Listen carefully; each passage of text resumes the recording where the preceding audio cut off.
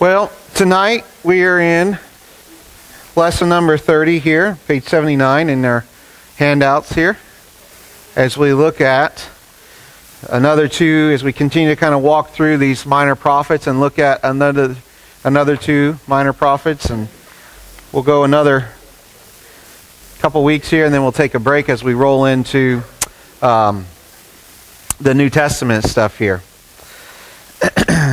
Once again, as we go through these books, especially like these later prophetic books, these minor prophets, they're really very small books, 2, 3, 4 chapters kind of things.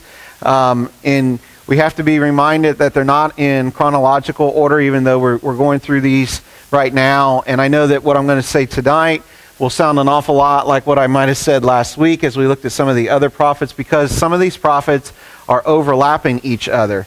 And we're going to see that again tonight with these prophets. They overlap other prophetic books that we have talked about. And since they overlap one another, they're dealing with the same situations that are going on. It's generally dealing either with the Assyrians, or it's dealing with the Babylonians, or it's dealing with the sin of either Israel in the northern kingdom, or the sin of Judah in the southern kingdom. And so all these things start to overlap. So if you start reading through them and you start feeling like all this is the same, it's because they are. If you were reading them chronologically, where you'd be reading through 1st and 2nd Kings and 1st and 2nd Chronicles and then stop and read a particular prophet, it might not seem like it's just something repetitive over and over again. So you have to understand that as we read through there, as you're just kind of reading through the Bible from cover to cover, it's not chronological order. So and as we teach through there, I know that's how it feels, because that's how it feels to me. I'm saying the same things over and over again, talking about the Assyrians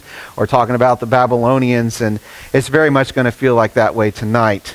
I want to talk about these two prophets here, Nahum and Habakkuk, and just a little bit about what's going on with them. Nahum is a prophet. As we go through our text here, Nahum's a prophet, and he lived during the reign of King Hezekiah. We know that King Hezekiah is a good king of Judah. And so as the Assyrians were coming down, and as they were conquering the northern kingdom, the 10 tribes, they pushed further down, and they tried to start conquering surrounding cities in Judah, but they're halted at Jerusalem. King Hezekiah is in there, prophet Isaiah, all that kind of stuff happens. God moves in a miraculous way and will destroy 185,000 Assyrian soldiers in one night event. 2 Kings 19:35 talks about that event here. We don't know a lot about Nahum, and we don't really know a lot about Habakkuk when we get to him. We know what it just says from the beginning of Nahum 1:1, an oracle concerning Nineveh. When we talk about Nineveh, Nineveh is the capital of the Assyrian kingdom. So he's not just talking about the city of Nineveh, but rather Nineveh, representative of all of Assyria. We would talk about that sometimes like what's going on in Washington, although we try to distance ourselves as Americans and say we're not what's going on in Washington. But the idea to the world would be what's happening in Washington is happening in the whole of the United States, or whatever major city we might think about.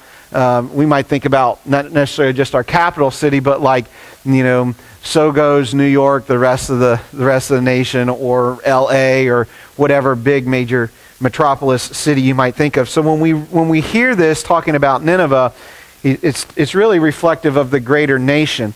Now we know that Nineveh, about 150 years prior to this, is when Jonah is preaching to Nineveh, and there's a revival that takes place within Nineveh. And we talked a little bit about that when we went through the story of Jonah, that maybe it seems that Nineveh's power might have waned just a little bit during that time frame. We don't see anything within the records of Assyrian records showing any kind of sparked revival, but that's not uncommon to see. They're not going to probably talk about them suddenly turning because of some preacher from Israel coming and telling them to turn, much like Egyptian history doesn't mark It doesn't talk about the Exodus, doesn't talk about the negative things. And we also know, like especially with Egyptian history, where the incoming pharaohs had a tendency to rewrite the history of the pharaohs before them, chiseling out their carvings, chiseling their name on top of works that they did not do. And that makes it difficult sometimes to go back through secular records of these pagan nations and that kind of thing and try to lay that on top of the Bible, because they weren't always honest about the recording of their history. And so there's a lot of things where you can read biblical accounts in secular history laying on top of one another. And then there are sometimes stories where the Bible will record an event. Usually if it's negative to that kingdom, they don't record it. Like the Assyrians don't record some of their failures. Obviously the Egyptians don't either. His writing serves a twofold purpose. The first of it is this: it declares the destruction to come upon Nineveh, or Assyria, you might say, for all of her sinning. One of the themes that just kind of rides throughout these prophetic books is just that God is bringing, or will be bringing, judgment to those who sin. You cannot read the Old Testament and come away with the idea that God doesn't care about righteousness and that God doesn't care about sin. He does. He brings his judgment. And not only his judgment against pagan nations like Assyria here, but his judgment against his own people when they've gone into idolatry and paganism and all the rest. The second part of his writing not only is to declare about the destruction, because really when you read Nahum, there's no come to the Lord, there's no repentance kind of statements, which is in a lot of other writings of the prophets, especially when those writings are to the people of God. It's almost always repent and come back to me. But when he's writing about the pagan nations, other than like Jonah and a few other prophets, it's more God's judgments upon you. You've lived in an unrighteous way. You have no care or concern for God, and now God's judgment's upon you. And the book of Nahum is very much in there. So the second part of this is it gave comfort then to the people of Israel that their enemy, the Assyrians, is not going to prosper over them. So they'd already seen the success that the Assyrians had with the northern tribes. 722 BC, they come in and conquer the north. They deport the locals there. They import people, a very common thing.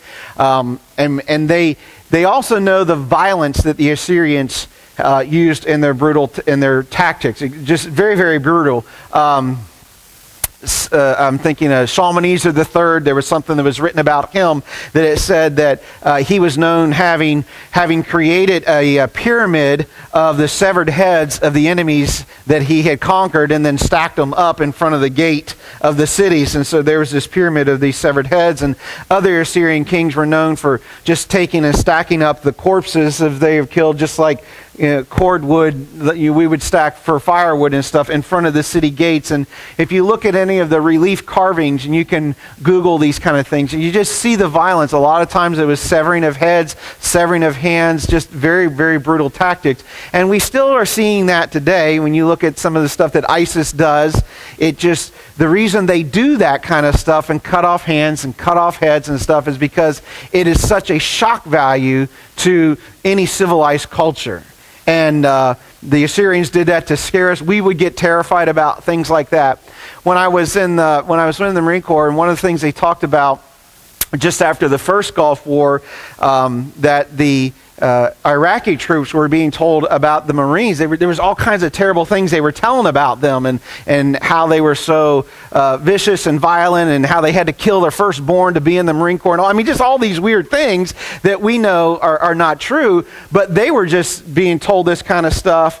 I think it was to not necessarily terrify them, but to kind of prep them for when the battle would take place, the fierceness of their enemy. And then when the Marines came and they were fierce in battle, yes, but they found out they weren't what they were told. I told them they were so ticked off because they were put in the back of the little Amtrak that smelled like diesel fuel with seawater coming in. They thought they were going to drown. When they finally opened those doors, they were ready to kick some butt. That's why they were so upset, you know. And but anyway, probably shouldn't say but on the internet here, but anyway, I did, sorry.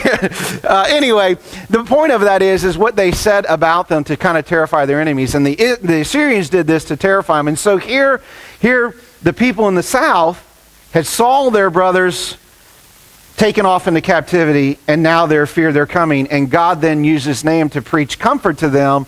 Don't be afraid about all of this. God has this situation under control. In Nahum chapter 1, verse 7, it says, "The Lord is good, a refuge in time of trouble. He cares for those who trust in him, but with an overwhelming flood, he will make an end to Nineveh. He will pursue his foes into darkness. Whatever they plot against the Lord, he will bring to an end. Trouble will not come a second time."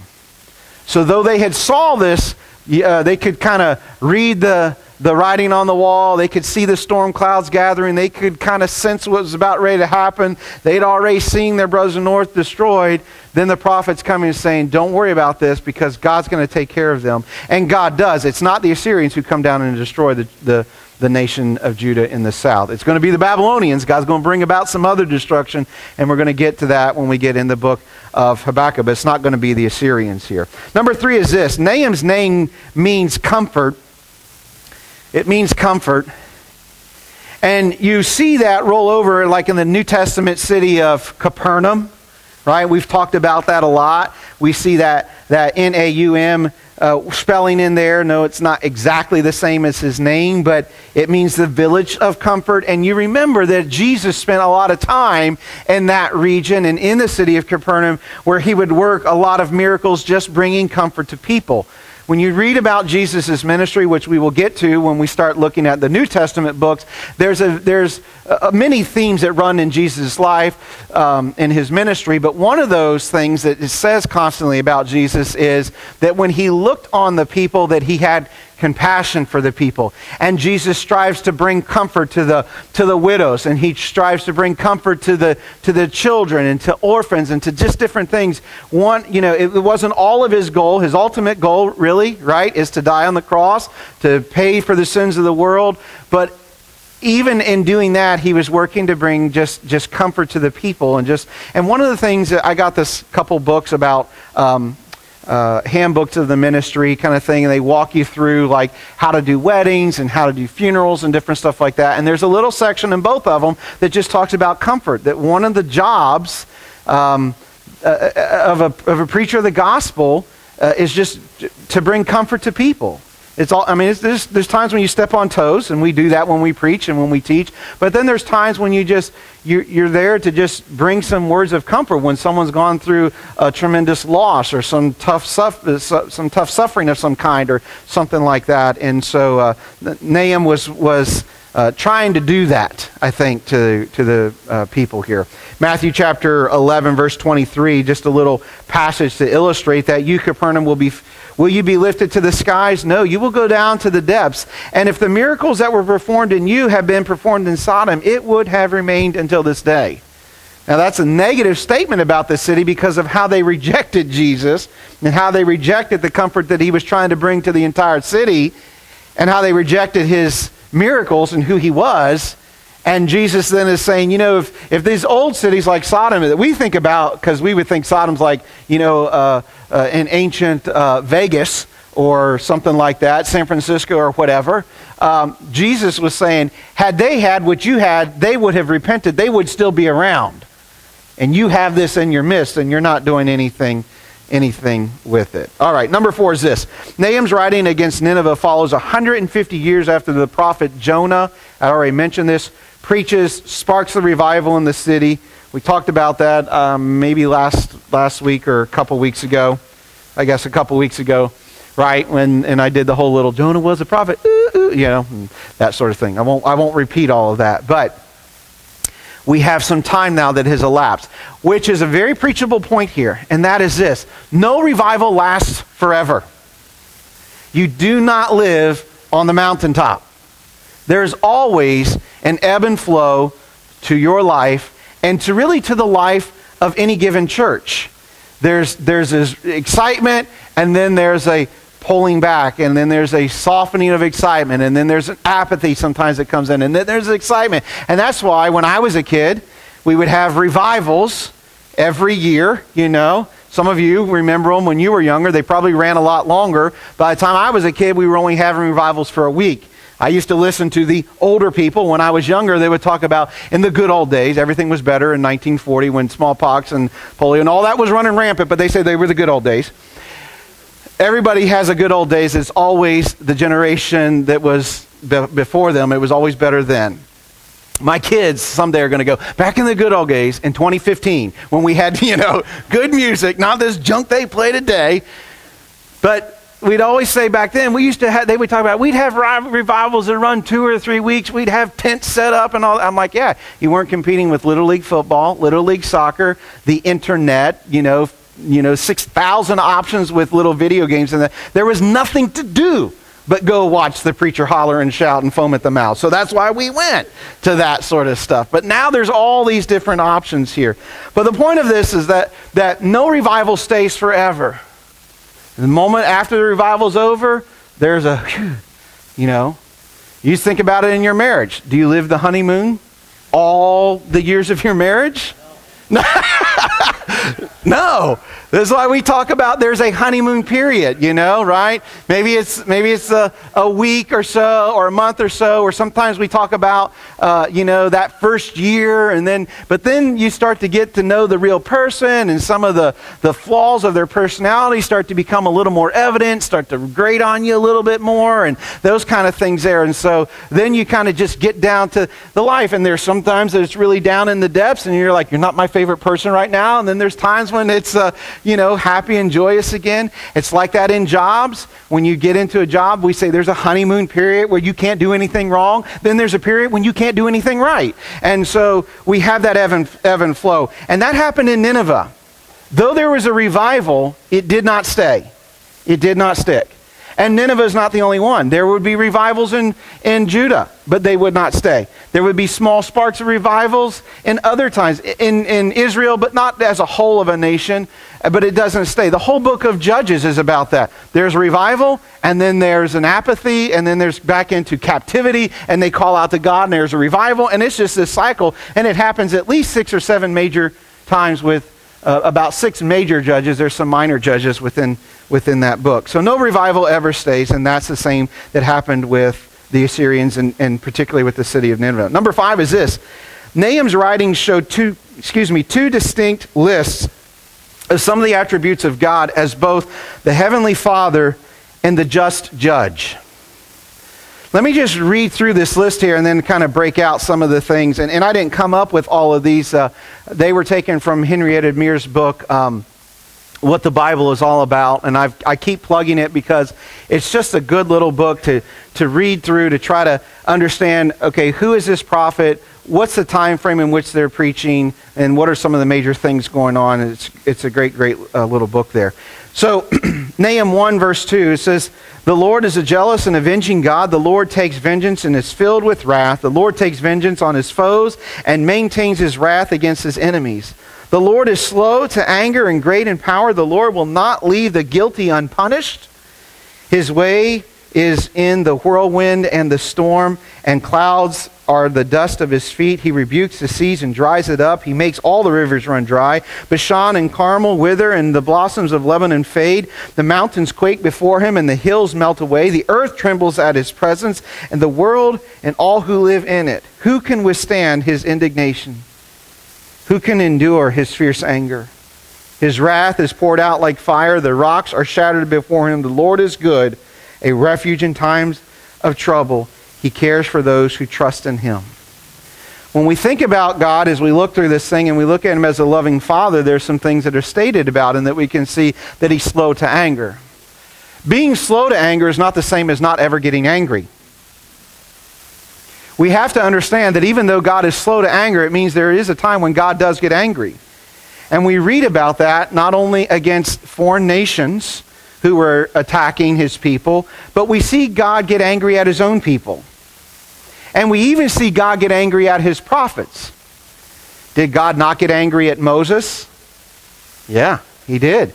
It says that God's anger burned against Moses. In fact, there was a time when God was going to smite Moses because he hadn't circumcised his sons. And it was his wife that had to circumcise his sons so that God's anger would go away. You remember that story.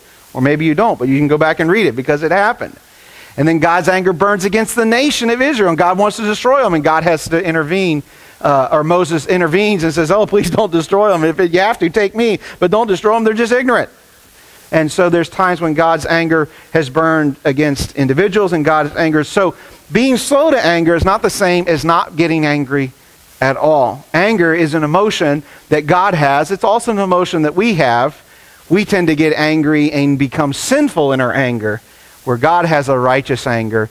Jesus displays a righteous anger where he's angry at sin, he's angry at injustice and things like that. But we let our anger, though it may start with that, it may start with injustices and things like that, we let that spill over into negative things in our life where we become just as indignant. I say something that's not, I can't support it biblically, but I say, if you want to roll like a pig in the mud, I do not mind rolling like a pig in the mud with you, in an argument. Some people, you know what I'm talking about. Some people raise the bar to where it's like, okay, if we got to go low, I don't mind going low, some people say when they go low, you're supposed to go high and you're supposed to take the high road. And yeah, we should do that. There's some times where I'm like, I'll go low with you because that's just, I don't think that's in the Bible. Jesus isn't saying do that. I wouldn't tell you to follow my footsteps in that way, but that's what I'm saying when our anger differs then from God's anger, because our anger spills over into different things. God is also talked about as being good. It says the Lord is good. How do you define what good is? We only really can define good when we put it up against something that is bad.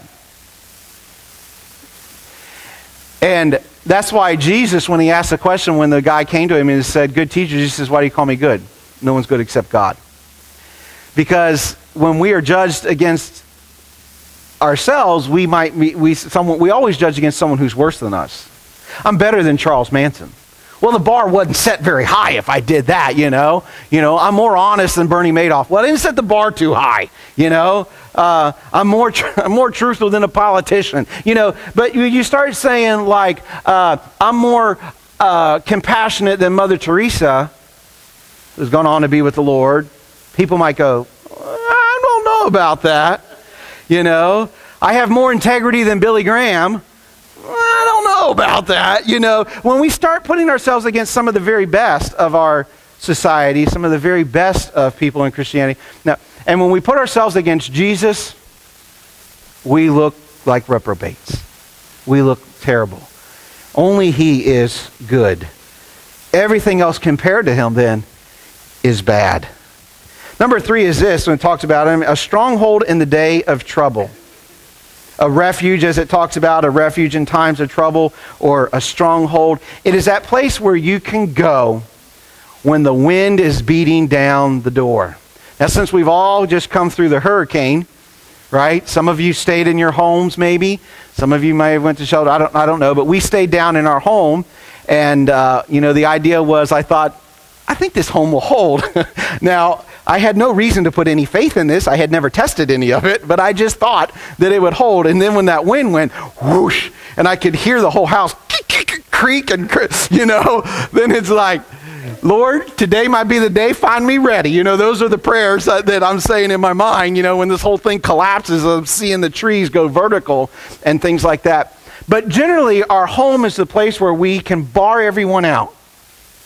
I don't have to listen to anyone pick on me anymore. I don't have to listen to anyone complain anymore. I don't have to deal with anything. We have those feelings. God is that stronghold. When we can come into the presence of God, we can let all those other things slip away and just be protected by him. And that's what David talked about, that all the time in his Psalms and his prayers. He talked about how God is his shield, how God is his stronghold, as God is his tent. God is the person who is covering over and watching over him. And that's what a loving father does. It's like, I don't know if when you were little kids, did you ever say, my dad can beat up your dad? It was that idea that my dad can protect me and he can beat up on your dad, which may or may not be true. But we always seem to think it as kids that our parents can always protect us, and our dad is like the chief protector. He's the one that can just defend us against anything. Well, we have a heavenly Father who really can beat up anybody else who's trying to hurt us. And he will defend us. The fourth thing that we can see from the list is knowing him and trusting in him. I don't even know why I wrote it the way I wrote it, knowing them that trust him. But God knows. I like that passage where it's like, it talks about not only knowing God, but that we are known by God. There's a big difference between saying, well, I know God, but does God know you? You know? Because that is what's more important, because in the Bible, Jesus says, away from me, I never knew you. They clearly knew him because they said, did we not prophesy in your name, cast out demons in your name, do all these things? He said, yeah, but go away from me. I never knew you. And so how did he not know them? Because they didn't have a relationship with him. They acted like they knew him. They acted like they were on the team. But they didn't get into a relationship with him where they read his word and prayed to him and had a meditation upon his word and just were silent and let God speak. These ways in which God says, this is how I will come to know you. The Bible says that we are known by our fruit. Maybe he didn't know them because they had no fruit to produce.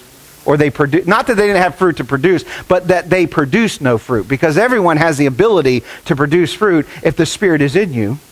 The very fruit of the Spirit comes out. Love, joy, peace, patience, kindness, gentleness, faithfulness, and self-control. Against such things there is no measure, right?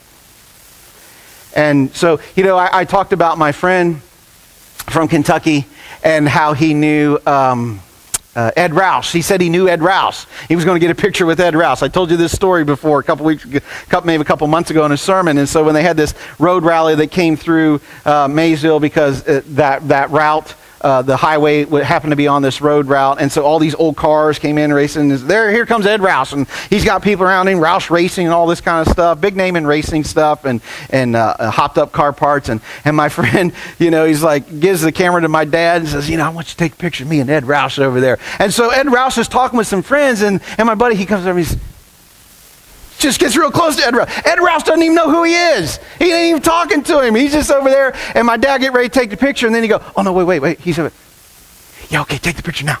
You know, that kind of thing. So my dad takes a picture. Now, if you saw the picture, you'd think that he knew Ed Rouse. Because Ed Rouse just happened to be looking, smiling, here's my friend, and you know, they don't know each other. I mean, if that picture was sent to Ed Rouse, he said, who is this idiot over here?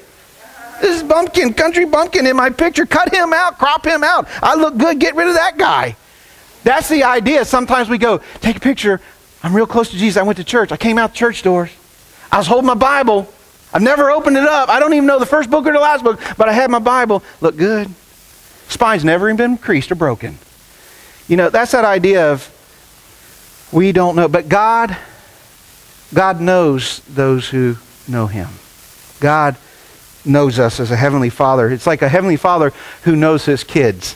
Sometimes I don't feel like a very good dad. Well, a lot of times, to be honest, don't feel like a good dad because there are things about my kids I do not know. I cannot consistently, regularly, correctly remember my daughter's birth date. Now, yeah, well, some of you can't remember your own birthday, so don't get upset with me, you know. I'm always off by one day. For some reason, I picked the wrong day one time, and now that wrong day is like stuck in my mind. And when I get so nervous when Katie will ask me, when's my birthday, I'm afraid I'm going to say the wrong day, and I do. In fact, when I went to open up a bank account, I opened it up on the wrong birth date. And then it caused a lot of problems when he had to go back and change it because then I told him the right one. They go, that's not the right. It was a mess. It was a mess. And so anyway, I struggle. Do not ask me for her birthday because I'll probably get it wrong. You know, and like things that they like and things that there's just things about them that I don't know. But a heavenly Father, he knows. He knows everything about you. He knows who you are. He knows what you think. He knows how you feel. He knows the fears you have. He knows the successes that you want. He knows the failures that haunt you. He knows. He knows. All right, let's move to the second portion of this here, and that is when we talk about him as the just judge. It talks about how he is jealous. God does not want to share you with anybody, and he will not share you with anybody. The Bible talks about that our God is a jealous God, which means he wants all of us. Which is kind of interesting because we know that within inside of us there's a portion of us that's not good. Right? We know that inside of us there's a portion of us that's not faithful. We know inside of us there's a portion of us that is whatever. You can go through the whole list. God wants the whole thing. He wants the whole thing. And I think that the reason he wants the whole thing is because he can make good out of any of it. He can take your most righteous stuff, which is like filthy rags to him, but he'll do something with it. And he can take the bad things in your life, and he can cover those with grace, and he can extend mercy, and he can wash you of those things, so now he can display another part of himself, and he can use that to do something good with it. God is a jealous God. He is not willing to share you with anybody. And so you just have to understand that. It's like a good spouse that says, I'm not sharing you with anybody. You're my wife, you're my husband, and I'm not sharing you with anybody. Just mine, and mine alone. He is avenging. I love this about God, because I have been in situations where I could not defend myself to my attackers. You ever been in that situation? Didn't matter what I said, I could never convince anybody that this is not what really happened. It happens a lot in the church. Somebody says something about you, someone gets mad, they talk about you, they quit, they leave, they go off or whatever, and you want to tell them, that's not how it really happened. What really happened was this. Let me tell you what they really said. Go down that list. You can't go down that list. You can't do that sometimes. And not only in the church, it happens in other places. It happens in business. It happens in whatever. And so sometimes it gets very frustrating because you want to avenge yourself. And you can't, and that's why God says, vengeance is mine, I will repay. Sometimes we just have to defer to God and say, God, you know what's going on. Because when he does, he will not go further than necessary.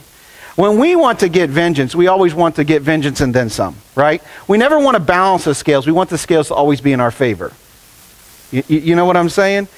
I don't know if you're that way, but that's how I am when I think. I don't think, well, if you flatten my tire, I want to flatten two of yours, you know. I want to get back, and then I want to teach you a lesson because I feel that's my job to teach you a lesson. Don't mess with me. That's why I say I'll roll like a pig in the mud with you. I don't mind. And that's not good. You know, but God is a God of vengeance. He is going to bring things into balance.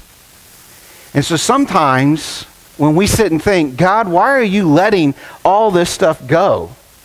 People are talking about you. People are defaming your name. People are ridiculing and mocking your writing and your ways and your righteousness. All this stuff. God, when are you going to move? I just sometimes want to see God slap down some bad people.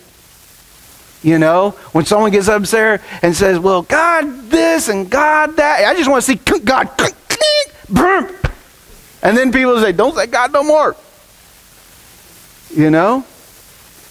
But that's not how God moves. But there is coming a day, and you can read about it in the book of Revelation, where God pours out vengeance. And it isn't even a struggle. It's like, hey, he took him, he cast him in the lake of fire, and he was destroyed. When you read about Satan, that's how he ends. It isn't like this arm wrestling match where God's like, oh, trying to get the snake. And it just says that he took him and he cast him in the lake of fire. I mean, just like a piece of trash. It's over with. But we talk about like, God's got to wrestle with it. You just read it for yourself and see if you don't come to the same conclusion. Because I read, I'm like, it's like God says, I'm done with you. Done. Okay, next. Oh, I'm done with that. Next. Okay. And then he gathers his children off into heaven. It's not even a struggle. But God is an avenging God. He is filled with wrath at evildoers. You see that in Revelation. You see it in other times in the Old Testament when God will pour out. There's a wrath that comes on evilness, and that's why I heard, his name has now escaped me. I can see his face. Anyway, wouldn't matter. He was preaching at the North American a couple years ago, and in the adult Bible study, and he was talking about righteousness, and what his focus was, I wish I could remember his name. He moved to Pepperdine University now. Jeff Walling. And so anyway, Jeff Walling, he was a preacher in our sister division, non-instrumental churches. Some of you know about that history within our churches. And out in California and whatnot. Anyway, so he was preaching about righteousness. And he said, you know, we have this idea of preaching about the grace of God and we just come to God as we are and all these kind of things. He said, I think God cares about holiness. And we sing the song, well, sometimes we don't really sing anymore, but holy, holy, holy is the Lord God Almighty, you know. And his thing was, do we even ever stop to think about coming into the presence of a holy God? Now, I'm not one to talk necessarily about clothing and that all of that necessarily matters. maybe somewhat. We put on our best to go out on a fancy date, but we don't put on our best to come and worship the Lord because we say, well, God just wants me to come, cool and collective and relaxed and everything like that. Well, maybe. But you don't put, most people don't, maybe in Florida you do, but you don't generally put flip-flops on and cut off jeans and go to your wedding.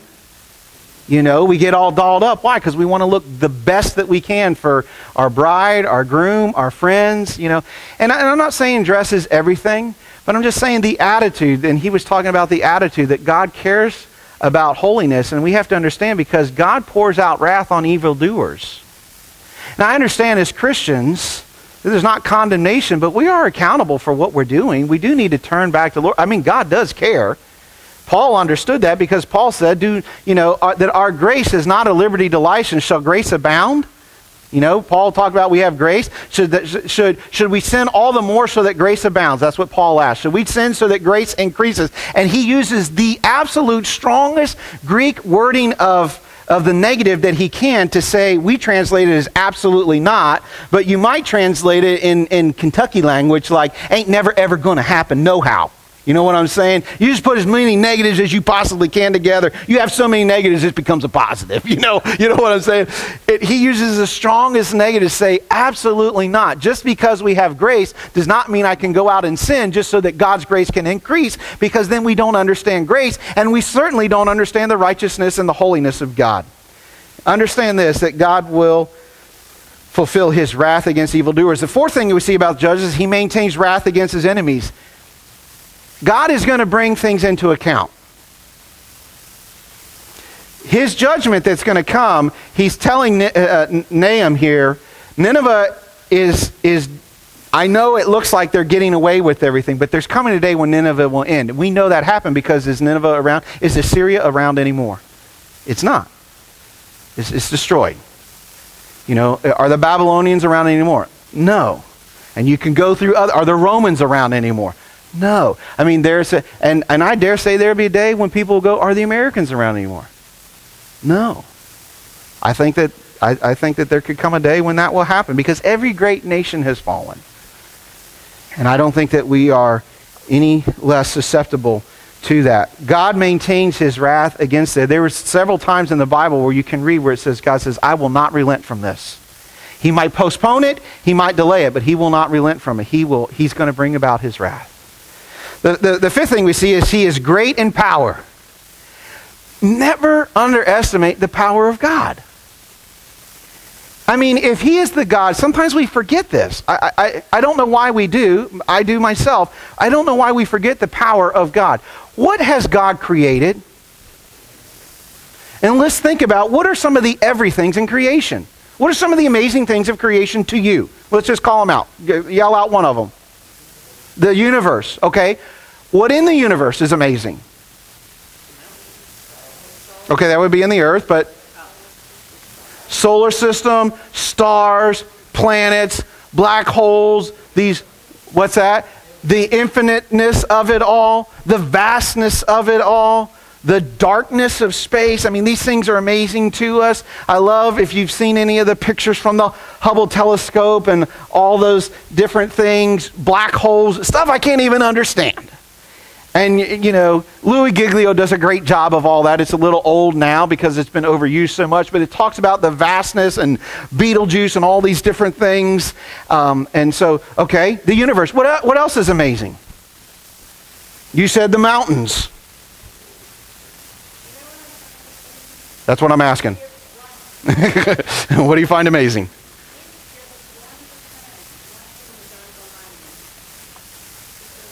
The way things would be. The perfect structure of that, especially with our planet, if it was kilted a little more on its axis.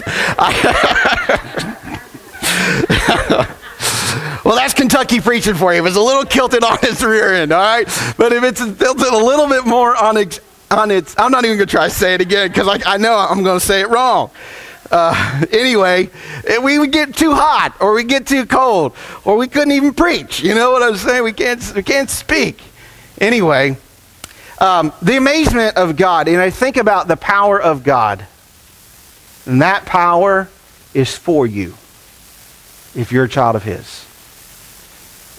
That's why the psalmist writes, if God be for us, who can be against us? But I tend to think, as you probably tend to think, God can't get me through this one. He can't overcome that. We were talking about temptations on Sunday morning Sunday school, and we think about the power of God. And sometimes we go, God can't overcome this one. God can't get me through that. His love is amazing. Look how hard it is for us to love people. How hard it is for us to love those who even love us, let alone love those who don't love us. And God loves even what we would consider the unlovable, because God's love does what's right regardless of how it is responded back to him. Number 6 is this: he will not leave guilty unpunished. I kind of talked about that a little bit, but the guilty are going to deal with stuff. The only way that we're not is when the guilty, like us, come under the grace of Christ. Being declared not guilty and innocent, are not the same, right? We are not, God will declare us not guilty, but that doesn't make us innocent of our sin. It means God is removing the guilt of our sin. He is taking the punishment, he is taking the payment of that. And I think that is an amazing thing. We look at that with little kids. Little kids are innocent. They didn't knowingly do anything wrong. There's an innocence about them. We go, they're innocent. But a 12-year-old who steals, you don't go, oh, they're innocent. They're guilty. You may take that guilt away. You may not punish them. You may talk about them, extend to them grace, but they're not innocent. Not anymore. They know evil now. They know wrong. God removes the guilt. And the last thing is he is indignant. And what I mean by that, as I understand, is looking through the text here, indignant towards sin, indignant towards evilness. When I think about indignance, it's something that just bristles your skin. Makes you just, ugh. Sometimes I just say it like I need to say it. You know what I'm saying? Prophets preached like that sometimes. If you could hear the actual Jewish language, you would hear them say some pretty strong words that might even borderline on some vulgarity in their preaching to talk about the stench of sin and the repulsiveness of sin. And we don't do that sometimes because we dumb things down and we soften everything, and precious moments our sermons and stuff like that. And sometimes I felt like this, like growing up in a church, we didn't talk about issues, and for a long time, even now, some churches still struggle with this. We didn't talk about marriage issues. We didn't talk about sex issues. We didn't talk about immorality issues and all that kind of stuff. We want to just soften all that sort of stuff. I don't know why, because your kids are not softening all that stuff when they're talking about it. It's as blatant and vulgar and foul as anything, And I'm not saying we have to be that way, but we do have to be straightforward with those things and talk about those things. God was indignant towards sin. Let's move on to this book here of Habakkuk in the 15 minutes that we have left. Just as Obadiah spoke against Edom, we talked about that several times ago. Nahum's going to speak against Israel. Habakkuk will prophesy against Babylon, the next major power that's going to come on the scene here. Assyrians, then we have the Babylonians are going to come on the scene there, because the Assyrians kind of battle with the Egyptians. The Egyptians get beat back, and I think the battle's called Carchemish. King Josiah is killed in that battle, and they push Egypt all the way down to Egypt's borders, because Egypt was kind of battling against there, and they're going to lose out eventually to Babylonian King Nebuchadnezzar. Nabopolassar and Nebuchadnezzar are going to come over and conquer them. Number 2 is this: he was a contemporary of Jeremiah and Daniel. You think about them. Jeremiah stays and preaches about the destruction of Jerusalem. He sees it. He talks about it. We think that he actually witnessed all that. He goes down into Egypt. Daniel's taken into Babylonian captivity. He doesn't see the destruction of Jerusalem because he's in that first wave. Habakkuk is among these prophets here. There is some talk about him. It's just fable. We believe that because of the apocryphal book of Bel and the Dragon that talks about Habakkuk bringing comfort to Daniel in the lion's den. But that wasn't a book that was canonized. And if you know anything about how that happened, where the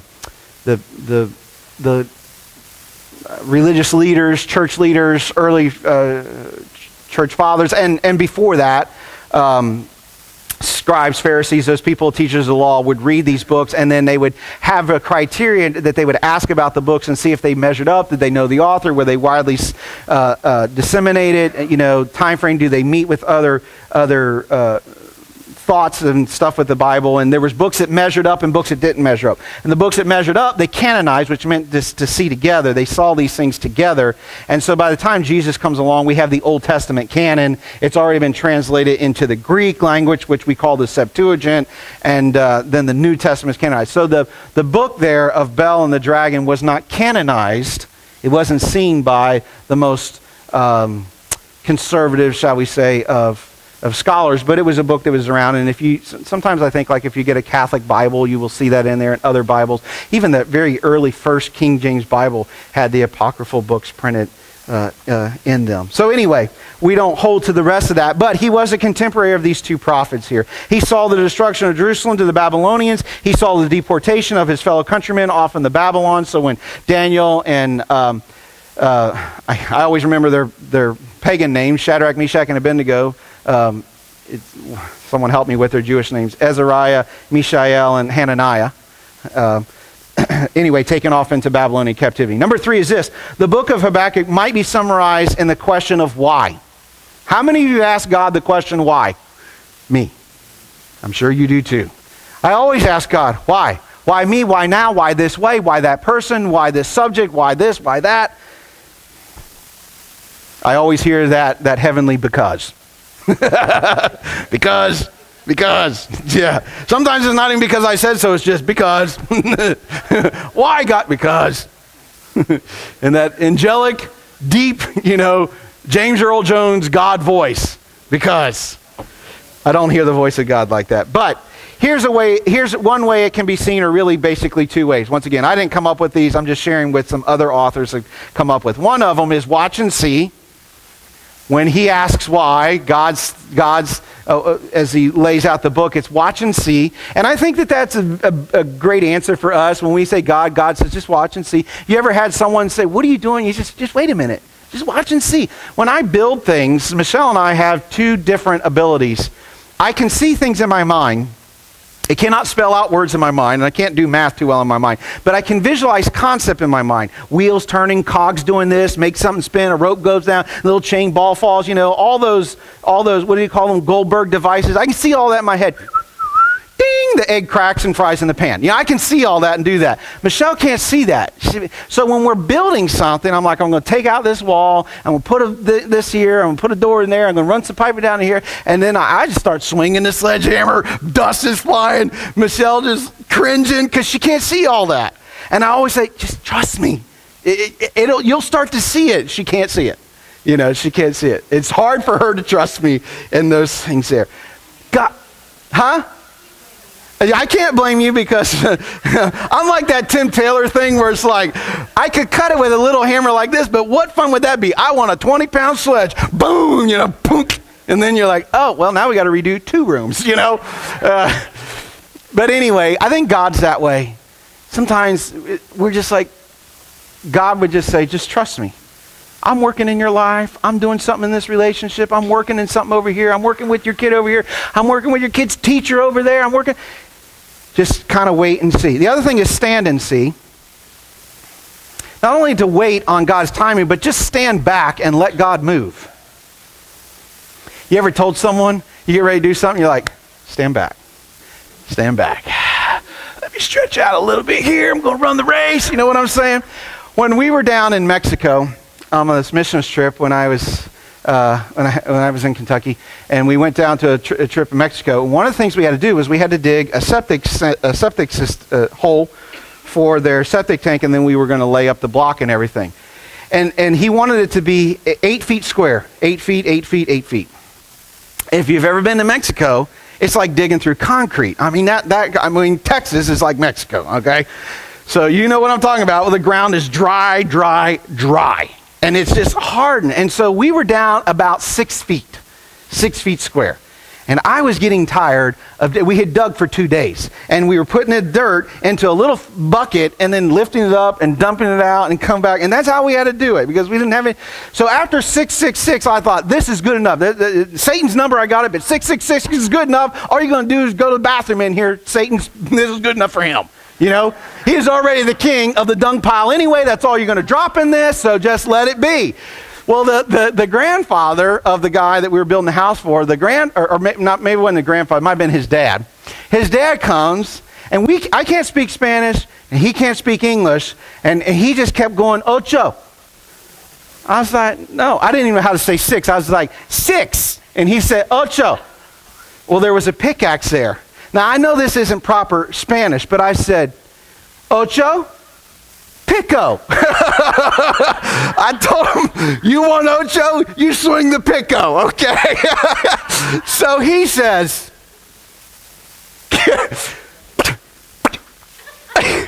picks up that pick, and he just swings real rhythmically. I mean, like, I'm like, cooch, cooch, you know, just wearing myself out. He just picked up that thing, and he just did it like, I mean, this guy had obviously done it for a long time. And he digs up the thing. After about 20 minutes, he had gotten a pretty significant pile.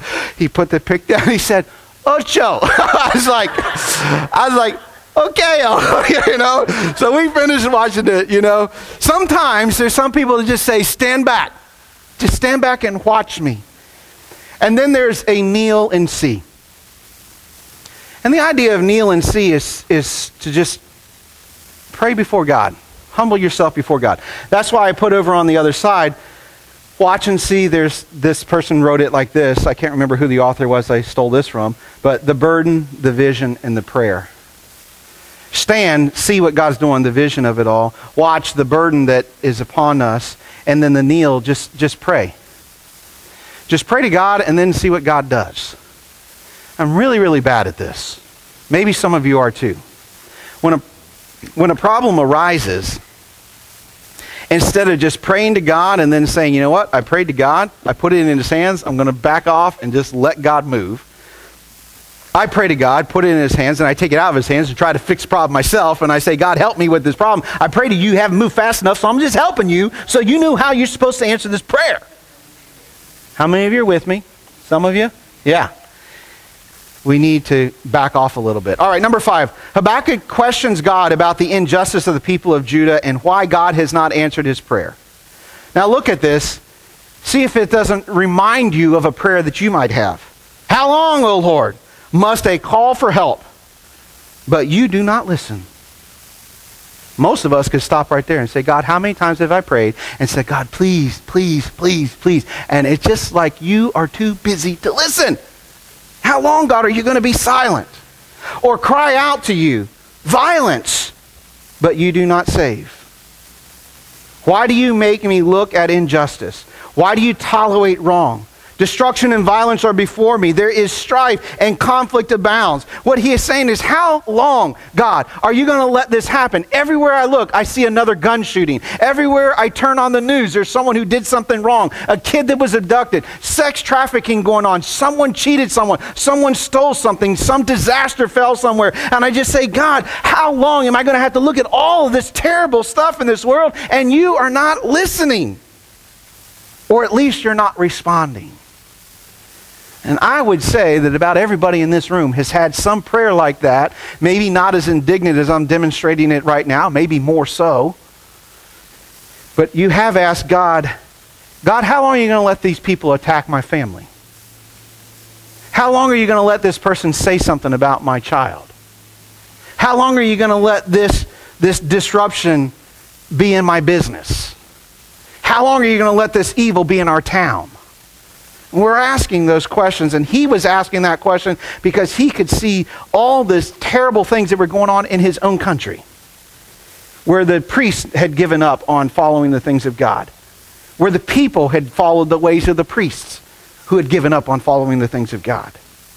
God's answer is watch and see. The Babylonians were on the rise, and they would soon come and destroy Judah for her wickedness. That was not the answer he wanted. Habakkuk 1:6, he says, I am raising up the Babylonians, That's like saying, I am raising up these ruthless warriors over here who are bloodthirsty and hungry and want to kill. That ruthless and impetuous people, he says, who sweep across the whole earth and seize dwelling places not their own. Now, if your kid asked you, Dad, how long do I have to wait until you do something? You say, don't worry about it. I'm training this pit bull over here, and I'm going to release him on you in about 3 days. Don't worry about it. Things are going to change. He's going to maul you to death. And you're not going to be bored one bit anymore because you'll see Jesus. I mean, that's kind of the answer that Habakkuk has when he asks how long, and he says, don't worry, I'm raising up this pit bull over here. It's called King Nebuchadnezzar and the Babylonians. That is not the answer that he wanted. Habakkuk's taken back, number 7. He's taken back by God's use of such a vile nation to bring punishment to Judah, and questions how a holy God can do such a thing. Have you ever heard people say, how can a holy God do this? When 9/11 happened, how can a holy God do that? When, was it Katrina that came through New Orleans? How can God do that? What was the one that just hit Houston? Harvey? How can God do that? Irma, and look at, how can God do? I mean, everything bad, God gets it. But anything good, no one gives credit to God. Oh no, that was good-hearted men. That was good business people. We were so, it wasn't God. But something bad happens, oh, that was God. And when he hears this answer, his thing is, how can a holy God do something? What is the problem with that question? What is the fundamental problem with him asking this question? Absolutely. He is assuming that he understands what true holiness is. He is defining it, and he is placing God within his definition of holiness. Can you define the holiness of God? I can't. That's why the very word, when we use it against holiness, it means set apart. Something that is different. God is different. When we say God is holy, holy, holy, we are saying God is different, different, different. There is nothing like him. That's why the Bible says, who can be compared to him? No one is like him. There is nothing that you can even, there's no simile. There's no comparison. There's nothing that you can go, this is sort of like God. The strongest relationship that we can somewhat use, and it falls very, very short, is when we talk about the father-child relationship. God uses that. That's why we call him the Father. God's not a sexual being. But he's talked about in a masculine way as the Father because it's the only relationship that we can even possibly to try to draw together. But even that falls very short because sometimes our earthly fathers stink. So our Heavenly Father never does. So his holiness in there. Habakkuk 1 verse 12 says, O Lord, are you not from everlasting? My God, my Holy One, we will not die. O Lord, you have appointed them to execute judgment. O Rock, you have ordained them to punish. Your eyes are too pure to look on evil. You cannot tolerate wrong. Why then do you tolerate the treacherous? Why are you silent while the wicked swallow up those more righteous than themselves? He's saying, you can't handle evilness and all this, then why are you letting the more evil person than us come and destroy us, your chosen people? It makes no sense. Once again, it's his vantage point. Were the Babylonians created in the image of God? The people. Absolutely. Wayward though they were. How many of you saw the movie The Shack? A pretty interesting movie. I wasn't sure how I liked, that the whole God the Father was a woman and all that. But when you look past it and she explains why, and I totally get it because he had an issue with his dad. So God doesn't come to him as a dad because he would reject him. That's why he used. But did you notice when he really needed to deal with the toughest thing in his life, which was finding his daughter? I'm letting this out if you haven't seen the movie. It's finding his daughter's body. Do you remember what he says? He comes, it's the guy that plays he's like an Indian guy, right? He says, there are some things you need a father for. And he comes as the Heavenly Father to find her, to help him bury her, the toughest part of the whole show. But the thing that struck me about that was how much hatred he had for his dad, and he couldn't let that go. And so then he says to the father, right, who's in this, kind of like Paul taken up, in this vision or whatever. He says, well, you have two sons. You have a daughter who's doing some things wrong, and you have a son who's doing some things wrong. Now you choose which one I'm going to keep, and which one's going to be cast from hell. Now, he loves the daughter, but she's got some things wrong. She's being dishonest and stuff like that. And the son, he's kind of being dishonest, and he sees all these things, and he says, I can't choose. And he says, well, how can you not choose? Because they're both doing wrong things. He says, I can't choose because I love them. He loves them in spite of the wrong things they're doing. And then it hit me. I'm like, God loves all his children, even the rapists, the murderers, the vilest of individuals. He hates what they're doing, but they're his child created in his image, and he loves them, and he wants them to quit. We can't see that because we go, that guy should die. That lady should have this. Habakkuk's struggling with this because he's like, God, we're good people. They're bad people. We deserve blessing. They deserve to be burned. Throw down fire, hailstone, destroy them. He struggled with that, and we do too. Now, there's something to be said about righteousness and justice that needs to be rendered. But God has a love even for the wayward. That's why we love the prodigal son story, because God doesn't stop loving the prodigal son. He doesn't go with him, but he doesn't stop loving him. We love that because we know that we are all, from time to time, the prodigal son, the wayward son. All right. Man, I'm running long. Number 8. Habakkuk does not understand the answer from God, but declares this, I will stand and see what his rebuke will be. And God will declare that the Babylonians, or that Babylon, is not righteous, and in the end she will come to a great fall. Look what he says in Habakkuk 2:4. See, he is puffed up, his desires are not upright. He's talking about Babylon in reference maybe the king, but in reference to the whole city, or the whole nation rather.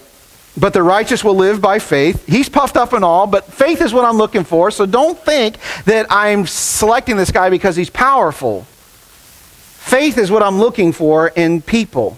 And then he comes to Habakkuk 2, verse 16. You will be filled with shame. Now he's talking about Babylon here. Be filled with shame instead of glory. Now it's your turn. Drink and be exposed. The cup of the Lord's right hand is coming around you, and disgrace will cover your glory. He says, yeah, there's a time when you're reigning big dog supreme, but there's coming a time when you're going to be knocked off the mountain.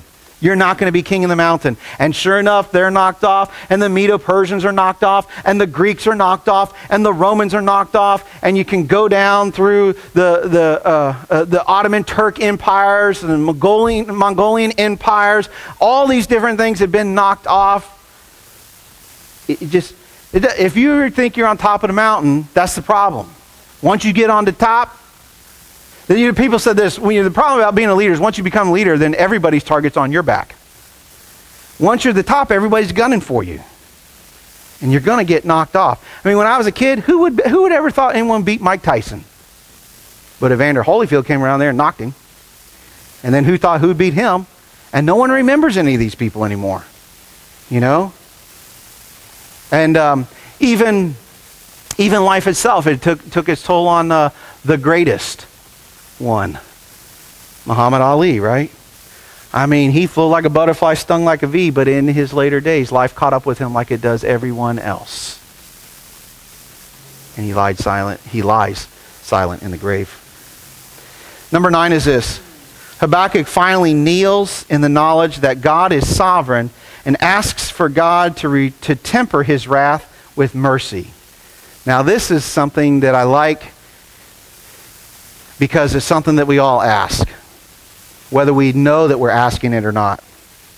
We have to come to this understanding. God is sovereign, and we are not, which means He will always make the right decision. He will always do the right thing. His will always be done, and it is always correct. We can't say that about ourselves. So when we talk about God as sovereign, it's that idea that everything that God ever does is always right, correct, and will be sustained.